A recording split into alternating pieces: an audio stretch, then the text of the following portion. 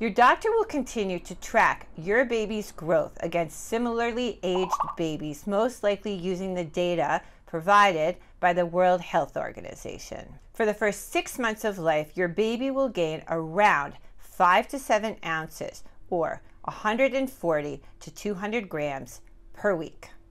So figure that by week 7, your baby will have gained 35 to 49 ounces, or 2.2 to 3 pounds, which equals 1 to 1.3 kilos.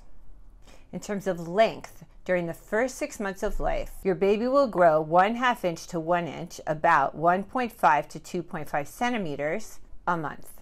Continue to keep track of feedings and to schedule and attend regular pediatrician appointments so that your doctor can make sure that your baby's growth and development are on track.